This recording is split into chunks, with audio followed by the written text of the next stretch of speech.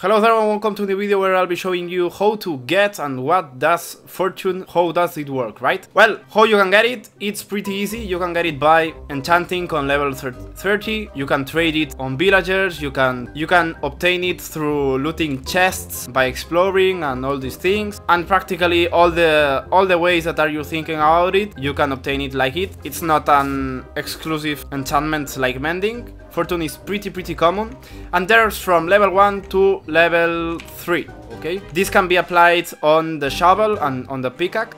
And why we should apply, for example, Fortune 3 on our shovel?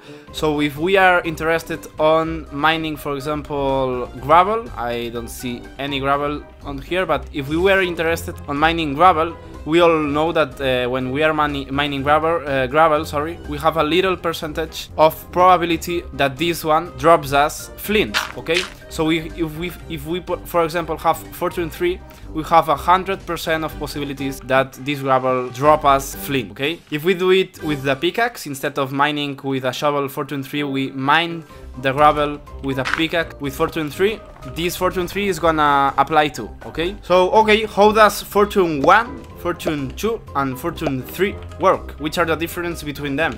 Well, there's literally a formula which explains how to calculate it, okay?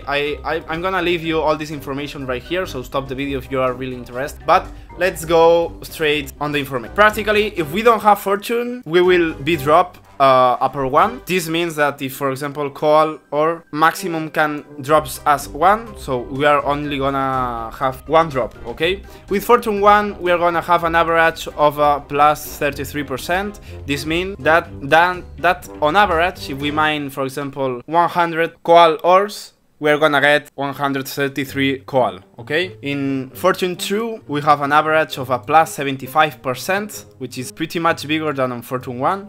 And on Fortune 3, we have the maximum level, an average of a plus 120% of possibilities of having more drops on average, okay? Why I am telling you the average? Just for you to know, if the average of Fortune 1 is a plus 33%, this doesn't mean that we're gonna get 1.33 coal. This means that we can get from 1 to 2, which is the max. Fortune 2, sorry, we can get from 1 to 3. And on Fortune 3, we can get from 1 to 4, okay? It's as easy as that. I let you hear the formula, because maybe there's someone that want to apply, I don't know, for Fortune 5 with creative mode and want to create a custom item, so there you have the formula. And nothing else to say. I hope this video has been useful to you. It has been pretty easy to understand. I don't really think it's a complex enchantment. I really recommend it to have it. And well, I hope you like this video, and we will be seeing us in future videos. Bye bye.